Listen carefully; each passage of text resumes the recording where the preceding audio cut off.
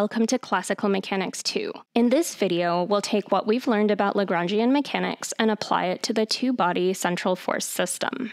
It's not necessary to use Lagrangian or Hamiltonian mechanics to solve for the dynamics of these systems. This is a beautiful simulation by Evgenii Neumerzhitckii that uses a Newtonian integrator to display the dynamics of a small solar system, much like we did for the Lennard-Jones gas. However, we'll find that by using Lagrangian and Hamiltonian techniques will let us further simplify these systems and introduce some novel phenomena.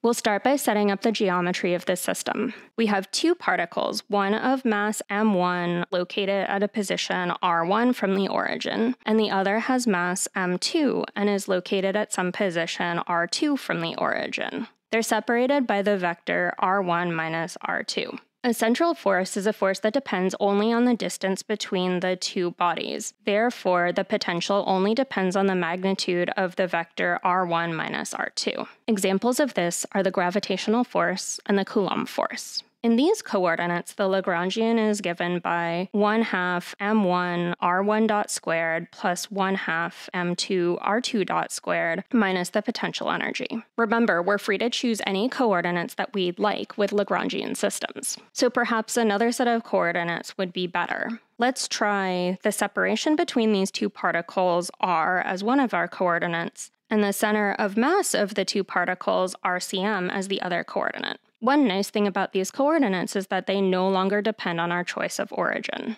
The center of mass is given by the weighted average of the positions of the particles. It's equal to m1 times r1 plus m2 times r2 divided by the total mass, which we're going to call big M. We'd like to rewrite the Lagrangian in terms of these new coordinates.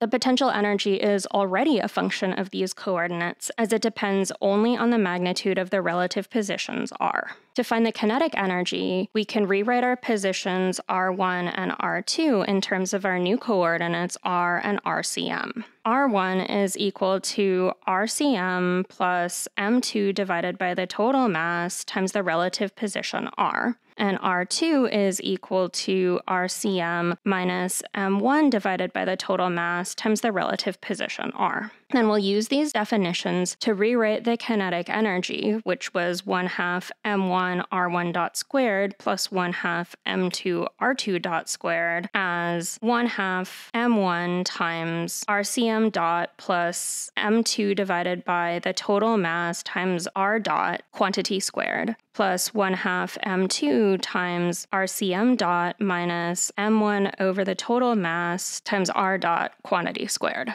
When we expand this out, we end up with 1/2 the total mass times rcm dot squared plus 1/2 m1 times m2 divided by the total mass m times r dot squared plus cross terms, but the cross terms cancel out. This term here, m1, m2 divided by the total mass, shows up a lot, so we're going to call it mu, which is the reduced mass.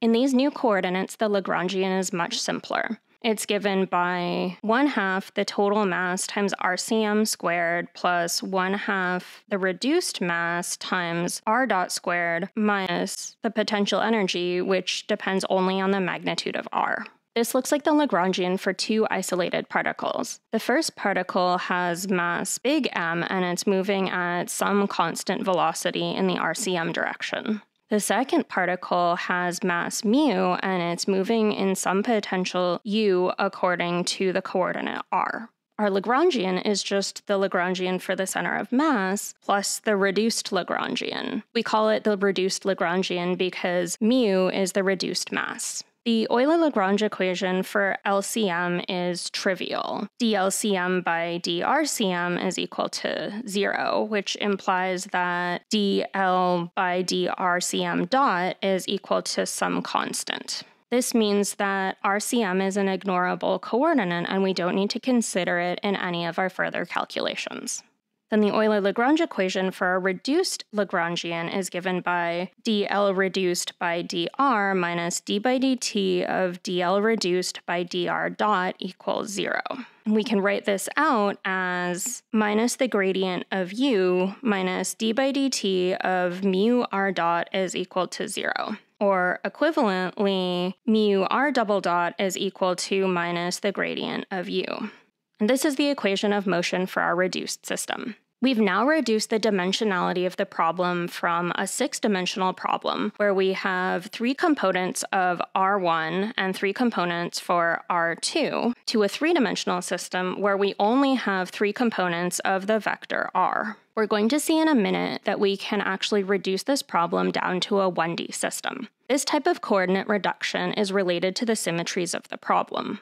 This is a poster by Evgenii Neumerzhitckii when they were a master's student at the University of Toronto, Scarborough. Here they're using the two-body central force problem as an example of how symmetries, in particular the Hamiltonian formalism, can lead to reduced dimensionality. Keep this in mind as we'll be returning to these ideas in a later video.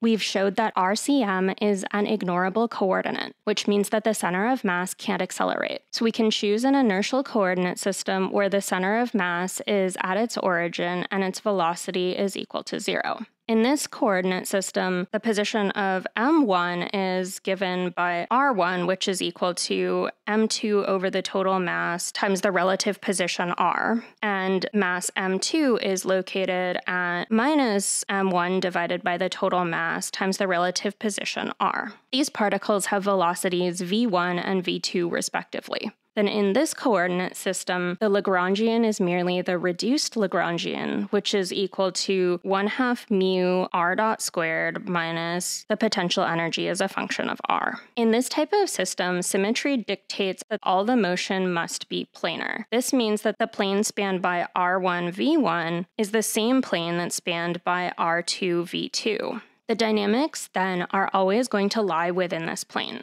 So all we need is 2 dimensions to describe the entire system. In 2 dimensions, we can write our relative position in polar coordinates, r cosine theta and r sine theta, where r dot squared is equal to r dot squared plus r squared theta dot squared. Our Lagrangian in these coordinates is 1/2 mu times r dot squared plus r squared theta dot squared minus u as a function of r. You'll notice that the transformation theta goes to delta theta leaves the Lagrangian unchanged because theta dot is the same either way. So according to Noether's theorem, dl by d theta dot is our conserved momentum, which is equal to mu r squared theta dot. Turns out that this quantity is just angular momentum. We can see this by writing angular momentum as the moment of inertia, which is equal to mu r squared, times omega, which is just equal to theta dot. That means that the angular momentum, which I'm going to call little l, is conserved in this system. And we'll be using this definition of angular momentum many times in the next few videos.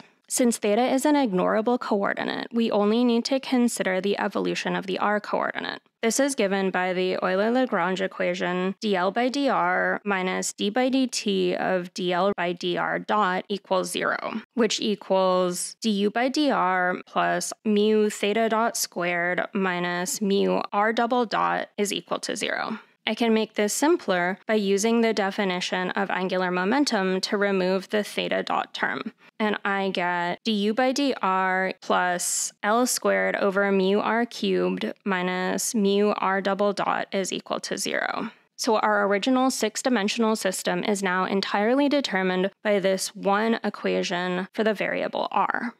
This equation says that the force in the r direction, mu r double dot, is equal to L squared over mu r cubed minus du by dr. Let me re-express this term so that it looks like the derivative of something. That is d by dr of minus L squared over 2 mu r squared. Then I'll combine these 2 derivatives to show that the force in the r direction, mu r double dot, is equal to minus d by dr of L squared over 2 mu r squared plus u of r. We'll call this our effective potential. This term acts like an additional potential that our particle moves through.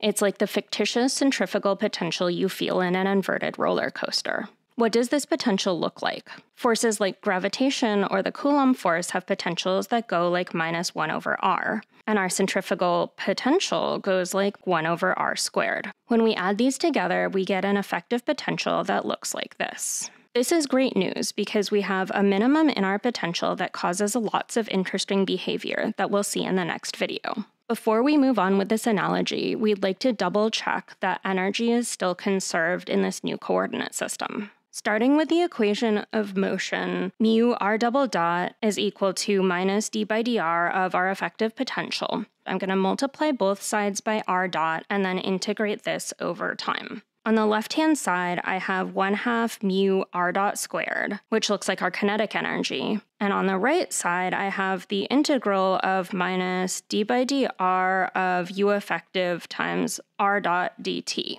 We can use the chain rule to write d by dr as d by dt times 1 over dr by dt. Then 1 over dr by dt and r dot cancel out. And what I'm left with is the integral of minus d by dt of u effective dt. And this integrates to minus u effective plus some constant of integration c. This tells me that 1/2 mu r dot squared plus u effective is equal to a constant. So yes, in fact, energy is conserved in this system. In the next video, we'll explore inverse square law forces like gravitation and electrostatics and find the orbits that these systems make. Thanks for watching, and I'll see you next time.